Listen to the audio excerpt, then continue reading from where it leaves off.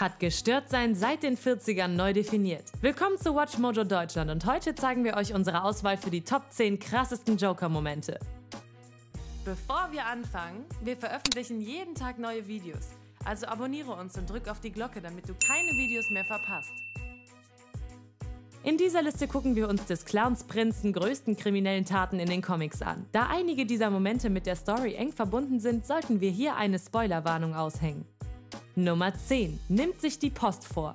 Als die Post eine Reihe von Briefmarken verstorbenen Comedians widmet und der Joker disqualifiziert wurde, nahm er es nicht so gut auf. Wie kann es sein, dass diese staatliche Einrichtung es nicht in sich hat, den besten Witzbold in der Geschichte von Gotham zu würdigen? Selbstverständlich geht der Joker direkt zur Postfiliale, um diesen Flüchtigkeitsfehler zu beheben, wobei eine Geiselnahme wahrscheinlich nicht der beste Weg war, auf ein Problem hinzuweisen. Das Comic selbst, Devil's Advocate, handelt hauptsächlich darum, wie dem Joker Morde angehängt werden, in denen er technisch gesehen unschuldig ist. Doch zeigt diese Tour klar, mit welchem Level von crazy wir es hier zu tun haben. Nummer 9. Klaut ein Zeugnis. Kein Problem damit zu haben, aus jeder Schicht ohne weiteres umzubringen, täglich über Massengenozid nachzudenken. Die Menge von horrenden Taten, die der Joker verrichtet hat, ist unvorstellbar. Umso schräger wird es daher, wenn der Joker Kleinigkeiten anstellt. Während dem goldenen Zeitalter der Comics überlegt sich der Joker einen genialen Plan, wie er die Unterschriften der mächtigsten Leute aus Gotham klauen kann. Dementsprechend eröffnet Comedy of Tears mit einem üblen Kriminellen, der das Schulzeugnis eines Kindes klaut und danach damit wegrennt, wie ein Hänsler, der Angst vorm Rektor hat. Was soll denn da noch kommen? Klaut der Joker als nächstes einen Lolli von einem Baby? Wir würden es ihm zutrauen.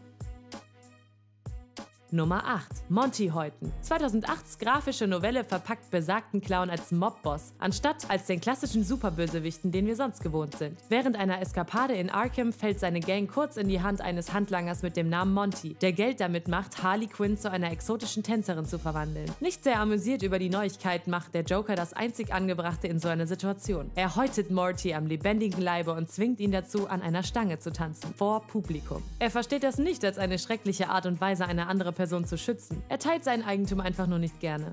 Nummer 7. Eine Schule in die Luft sprengen. Das Einzige, was der Joker noch mehr zu hassen scheint als sogar Batman, ist eine langweilige oder faule Intrige. Geschrieben von Kevin Smith, Batman Cacophony zeigt unseren Clownprinzen des Bösen, wie er Amok läuft, um Maxi Zeus dafür zu bestrafen, dass er Jokers Gift zu einer Straßendroge umfunktioniert hat. Wütend über diese Taten des Eigentumdiebstahls überlegt sich der Joker, die Menge von Zeus Kunden zu reduzieren. In anderen Worten, der Joker zerstört eine Schule randvoll mit Schülern. Das ist schrecklich, egal in welchem Kontext es steht. Der Joker zeigt kein Mühe von Reue vor der Tat. Er steht einfach lachend und witzelnd vor der brennenden Schule.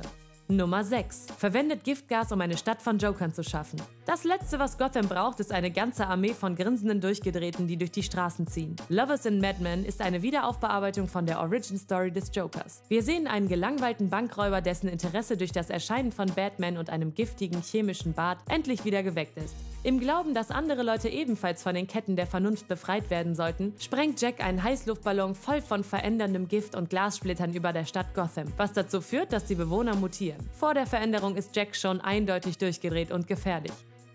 Nummer 5. Ein iranischer Diplomat werden. Nachdem der Joker eine seiner schrecklichsten Taten verrichtet hat, stolpert er über einen unwahrscheinlichen Beschützer von Batmans Fäusten. Irgendwie kommt es dazu, dass der iranische Staat sich einmischt und den Joker als Diplomaten bestellt. Mit seiner Immunität durch den Diplomatenstatus kann er nicht rechtlich in den USA verfolgt werden. Die Krönung ist dann, dass der US-Staat Superman als Jokers Bodyguard anwirbt, sodass Batman nicht an ihn kommt. So langsam wirkt es so, als ob der Joker die vernünftigste Person in einer verrückten Welt ist.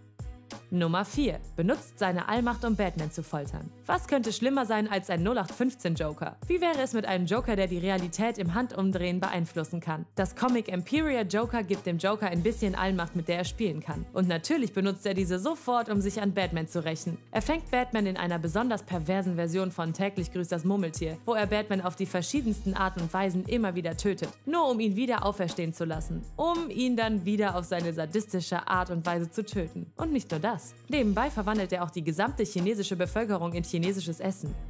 Nummer 3. Schneidet seine eigene Zunge in 2 Teile. In einer Geschichte, die sich auf Bruce Wayne konzentriert, wie er langsam den Verstand verliert, schafft es der Joker dennoch, seinen Wettbewerber mit seiner Durchgedrehtheit zu überbieten. Ein herausragender Moment aus Batman Rip ist, als der Joker seine Zunge aufschlitzt, nachdem er aus dem Arkham Asylum freikommt. Wieso diese Selbstverstümmelung? Es gibt keinen Grund. Was in dieser Geschichte passiert, kann man dem Ursprung aus einer Geschichte zurückverfolgen, in der Batman einen Isolationstest mitmacht, um in Jokers Kopf einzutauchen. Im Gegenzug zeigt Mr. J das Idiotische, nach Mustern zu suchen, wo keine sind. Nummer 2. den Jokerfisch urheberrechtlich schützen lassen. Neben einigen von den destruktiveren Taten scheint es so, als wäre der Versuch, ein natürliches Vorkommen von Fischen urheberrechtlich schützen zu lassen, eher zahm. Nachdem eine Schule von Fischen dem erscheinungsveränderten Gift ausgesetzt waren, haben sie die charakteristischen Lippen und sein böses Grinsen angenommen. So wie jeder Superbösewicht, der sein Bild schützen möchte, versucht er, sein Bild bei der Stadt schützen zu wollen. Nachdem sein Antrag abgelehnt wurde, rastet er aus und versucht Gotham mit allen Mitteln dazu zu zwingen, seinen Antrag anzunehmen. Viel Sinn machen seine Pläne selten, aber das ist nochmal besonders schräg.